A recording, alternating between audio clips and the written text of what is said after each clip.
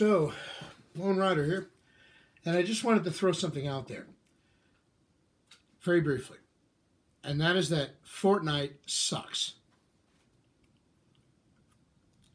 Now, I'm not talking about the video game itself. It might be a good video game, but the effect it's having on the ability of people to do basic internet searches about historical arms and armor sucks.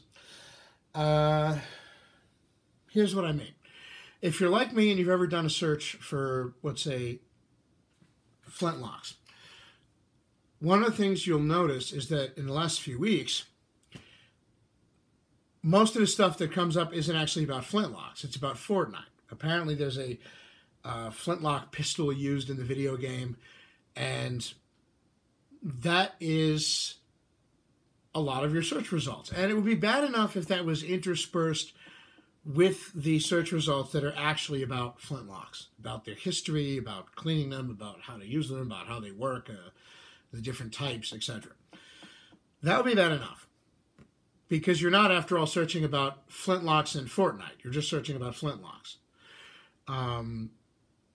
But it's not just that these are interspersed with your search results, and there's, even though you didn't ask for them, you didn't search for them, they just, you have to scroll down pages and pages, and most of it is Fortnite stuff, and then there's like one or two actual videos about flintlocks. It's that they're the first results you get, and the vast majority of the results you get, and they just go on for like pages. I don't know, what do you have to type in, like flintlock and then not Fortnite? See, the way I look at it, and I might be old school, but when you do a search, and I've been doing internet searches since, before a lot of these people who are using the internet now were even born. When you do an internet search, it should pick up on keywords. Now, related subjects should come up, but not at the top of the list, right? If I typed in Fortnite along with flintlock, I would expect those to be my leading search results, and in fact represent the vast majority of search results that materialized. Just like if I typed in flintlock, comma, French, I wouldn't expect to get Spanish flintlocks or Germanic flintlocks or British flintlocks or American War of Independence flintlocks. I would expect to get French flintlocks. The other ones might show up, but as a related topic at the very end. I wouldn't expect them to be my primary search results, and I wouldn't expect them to clog the field, essentially. And I'm not sure why this is happening, okay? In all fairness to people who play the video game Fortnite, the game probably doesn't suck. If that many people are playing it, it must be entertaining, right? You can market something, pretty well, but the marketing only goes so far. If people start actually using the product and it turns out it's not good, they're not going to come back and continue using it, and so on and so forth. The fact that there are so many fan videos or whatever out there about this video game, it must be entertaining to many people. So probably the video game itself doesn't suck, but the effect that its popularity seems to be having on the ability of us to conduct unrelated internet searches without wading through piles of irrelevance is just, it's amazing, right? It's amazing. On one hand, you might say, well, this is a credit to the video game. Its popularity is such that it's, affecting things that aren't even related to it. On the other hand, I would argue that that's a problem with how you conduct search results. Maybe the search results actually are a result not of the keywords and word strings and phrases, but actually, a result of some algorithm that puts popularity ahead of specificity. Maybe. But then we need to say, well, what's going on, right? If I type in flintlock, what's the first thing anybody should think of if they see the word flintlock? It should be the actual thing itself, because that's all I typed in. Now, flintlocks in movies, flintlocks in video games, flintlocks in, Treasure Island used by pirates, flintlocks in the American Revolution, modern flintlock target shooting, flintlocks in the hands of reenactors. Yes, all of these things could come up as essentially derivative topics. But what I'm trying to understand is how, when you type in the narrowest of search parameters, you get stuff that's not even related to it. And this may just be the algorithm, the algorithms they're using or whatever, but I blame Fortnite. Why the hell not, right? It's just, I guess I'm having a little bit of fun with this, but it is frustrating and it is annoying, right? If I were to type in, let's say 55 Chevy, right? And hit enter. Should my first search result be Grand Theft Auto 5 or whatever?